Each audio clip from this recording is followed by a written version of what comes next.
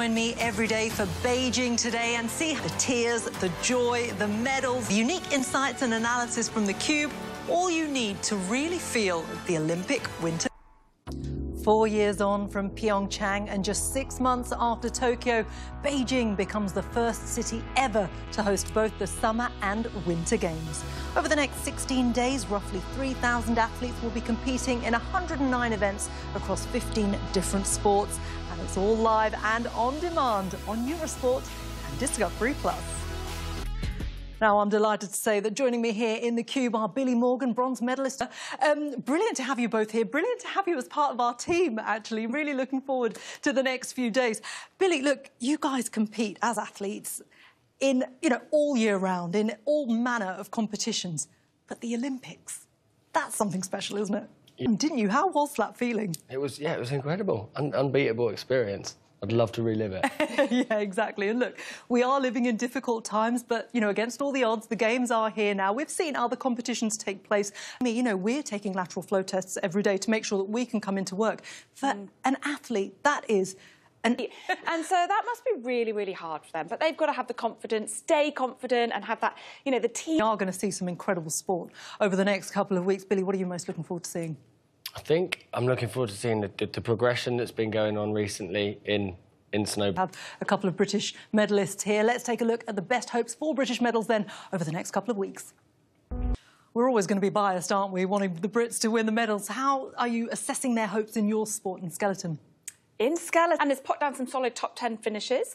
And then we have, from 4 years ago, she hasn't quite had the performance that she may have hoped, but she can really perform when it matters. 4 years' time. So, it's a great experience for her too. Yeah, absolutely. Speaking of the girls, there are a few in your sport as well. Katie Omrod, she'll be hoping to... Riding on form, and she's a very consistent rider, so I'm really looking forward. So... Absolutely. And Charlotte Banks, she took the mode. Yeah, absolutely. And what about Dave Riding? Come on, he will still be pumped from that victory in Kids. Knowing that you're in that form. So good luck to him. Yeah, he's on that peak, he's up on that straight, isn't he? Yeah, let's hope. Fingers crossed. Of course, the mixed doubles curling team have already got off to a good start. That all got underway from Wednesday, and they have won 3 of their first 4 matches, so fingers crossed for them. Now, well, as we were just saying, on the back of his success in Kitzbühel, Dave Riding was picked as one of the flag bearers to lead out Team GB in Beijing, and he will be alongside the 2014 bronze medalist in the curling, Eve Muirhead, and they have both been catching up with Radzi. Thank you very much, Radzi, Dave and Eve, of course. Now, I've got to ask you, because you two know what it's like to be flag. Yeah, I definitely wasn't expecting it, when they came and asked me to carry the flag. When did you find out? The day before. Right. They look a bit heavy, I've got to say. What is it like to actually... It's your other teammates that have voted you to hold it. And I remember, but, you're waving it, it's your Union Jack, and you just have that moment of like, wow, I'm doing this for my country, for Great Britain. Yeah, it is incredible, isn't it? Well, we are not far away, a little under 20 minutes, in fact, and we are getting ever closer to the start of the 24th.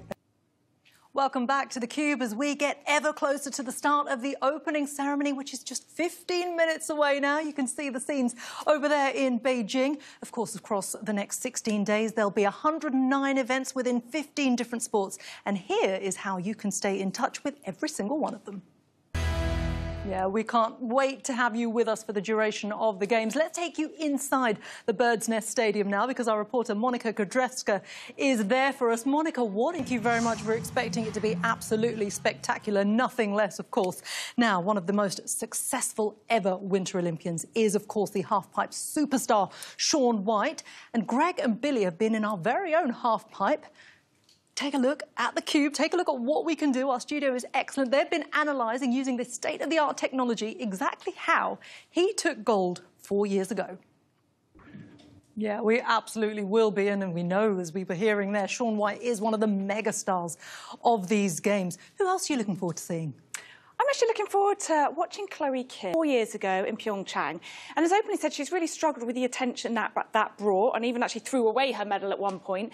But she's got new tricks, she's at peace, she's reigning world champion, so she's got a great chance. And then Michaela Schifrin, yet another actually American alpine skier, she also has 2 gold medals to her name. And if she brings home 1 more for America, she will be the most decorated skier of all time. So I think that's super exciting.